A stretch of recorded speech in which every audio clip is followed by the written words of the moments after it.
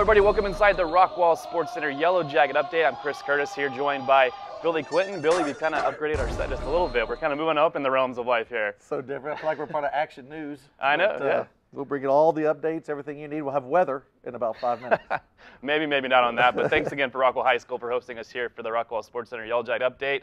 Unfortunately, we have some bad news to talk about. For the first time since November 8th of 2013, the Yellowjackets lost a regular season game. They followed Denton Ryan this past Friday night, 31-17. And Billy, what went wrong on Friday night? 31-14. 31-14. Yes. I gave them an extra field goal. Yeah, that's so they all should have right. made. We needed that. We needed those points. We're talking about things that went wrong. I believe the offensive line struggled a little bit. They made mistakes at the most crucial times. Obviously, you don't want to make mistakes, but definitely not after you've had a big play. They would always have a big play, but it'd be nullified by a penalty, a turnover, loss of yardage, something like that. And I think a lot of it was just inexperience with a lot of players. First varsity game for them, or at least starting. You have some inexperience on the offensive line, as I mentioned, but there were a lot of positives also. It seems like this was going to be one of those games, as much as Rockwall didn't play that great, they were hanging in at halftime. It was only 10-0. They were feeling good. Coming out of halftime, they scored a touchdown right off the bat. Will to Sam Crawford, which he's going to be a stud down the road come here. But they were in this game 10-7 going into the middle of the third quarter, and then things just kind of fell apart by a young quarterback from Denton Ryan who kind of torched the Rockwall defense after a while. You're right. They hung in there. The defense played well throughout the game, I felt, and it's kind of weird saying that when you see that Ryan scored 31 points eventually, but it was 10-7 in the third quarter, and Rockwall had their opportunities. Spencer Sanders, the quarterback for Ryan, was outstanding. We saw him as a freshman in 2014, and he struggled a little bit in that game, and Rockwall won that game.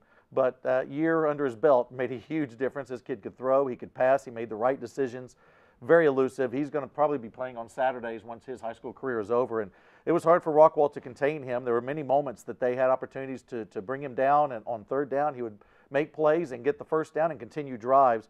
One positive for Rockwall was the defense, though. Luke Turman, Tobias, Corey Barron did well on the defensive line.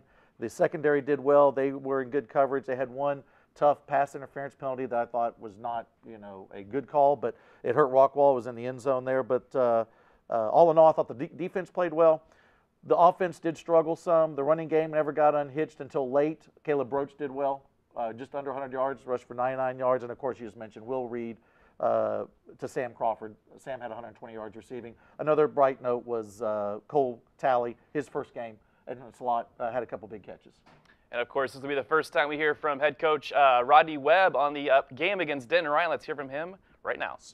We talk to our kids about in non-district, we talk about getting better. And we play a very, very difficult non-district schedule. And Denton Ryan's got multiple state championship trophies in their trophy case right now. And they're a very proud program. And we knew they were going to be very difficult as they were last year. So we can't control the quality of our opponent. We just control us, and we want to be the best version of us we can be. And we improved from the scrimmage. We've got some kids that are starting to get valuable experience under their belt. We've got a lot more improvement to make, but that game gave us a really good chance to evaluate where we are right now.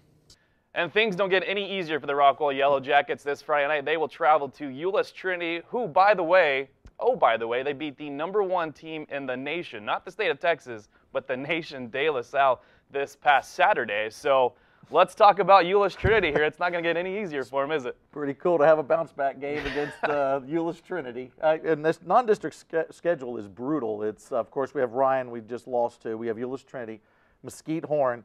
Right after that, we play the New England Patriots, and then we play those prisoners from the longest yard. So it's a very difficult non-district schedule. But, yeah, Euless Trinity on the horizon. They beat a team that they just made a movie about that had won 104 straight games, not up to this one, but just recently. But Rockwall's got their work cut out for them. Trinity is extremely impressive. If you did watch them on Saturday, the game was on ESPN, you just were in awe of this talent on this team. They got solid running game with Wilson, the quarterback. Nate is basically a defensive tackle playing quarterback. He's hard to bring down. And then they have a very strong and quick defense, as they always have. So Rockwall's got their work cut out for them, but I think that, as Coach Webb has said before, and many coaches say, the biggest improvement for teams is from game 1 to game 2.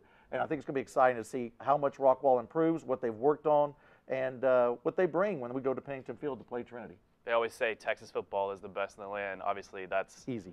That's true. Let's hear from Coach Rodney Webb on this week's tough challenge against Euless Trinity. Our kids are not going to back down from anyone. We're going to step on the field and we're going to expect to win against whoever we're playing. And so we are excited about the opportunity. It's a non-district game. It's a chance to get better. I told our kids this morning, I said, you know, we have a chance to beat the team that beat the #1 team in the nation on Saturday night. And so it's a great opportunity. And I know this much.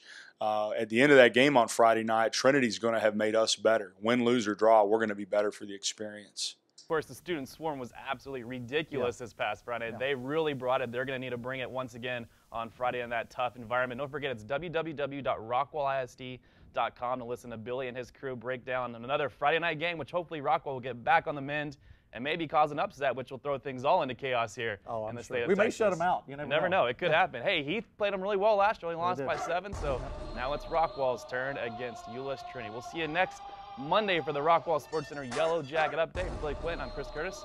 We'll see you then.